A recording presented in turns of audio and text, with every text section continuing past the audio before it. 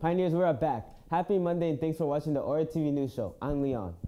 And we hope you've had a great weekend. Let's catch you up on what's happening around the world.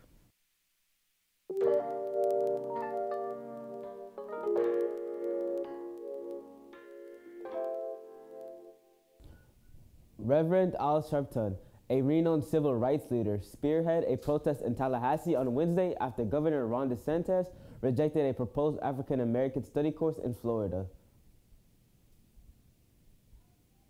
Florida classrooms, led by Sharpton, faith leaders and lawmakers. Hundreds of rally-goers marched through Tallahassee streets and demonstrated outside the Florida Capitol for nearly 3 hours.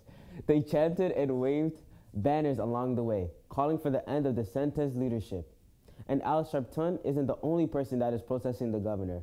Thousands of university students have planned a statewide walkout in protest of the governor's request to have the medical information of transgender students at the universities released to his office.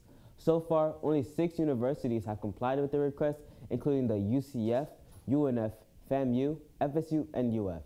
Medical records of anyone are supposed to be protected information under federal HIPAA laws. And the universities have said that identifying information on the students was still kept anonymous. The walkout is rescheduled for February 23. Keeping you up to date is what we do best. Let's find out what's going on around campus.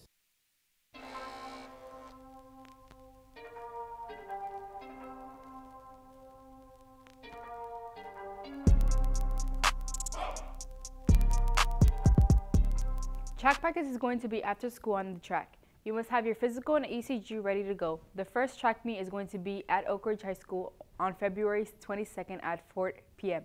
That's this Wednesday. See you there. If you love marching band but you can't play an instrument, consider joining the Color Guard. They will host spin classes where you will learn to spin rifles, flags, and celebrates. You will learn contemporary dance and how to work hard and be part of the artistic team. Join the spin class every Tuesdays and Thursdays after school at 3 p.m.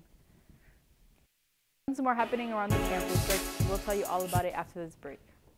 Hi, I'm David. I'm going to be talking about Colin Kaepernick. Do you know Colin Kaepernick joined the 49ers in 2011?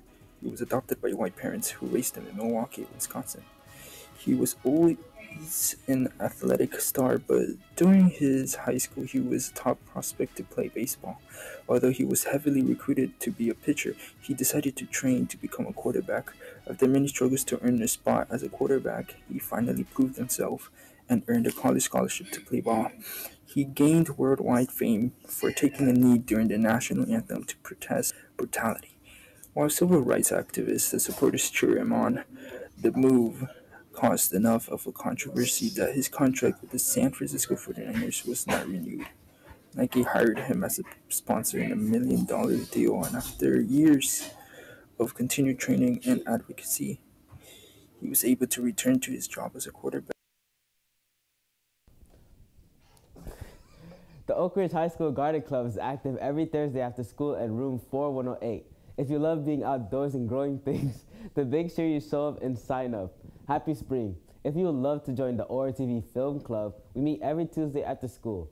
See Miss Jackson in room 2116 if you have any questions.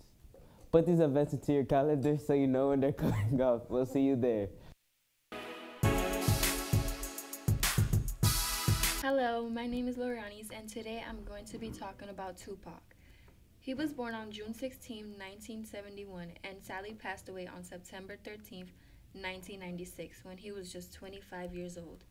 Overall, he was a rapper, songwriter, and actor. He was and still is considered one of the most influential rappers of all time. Tupac is also among the best-selling music artists, having sold more than 75 million records worldwide.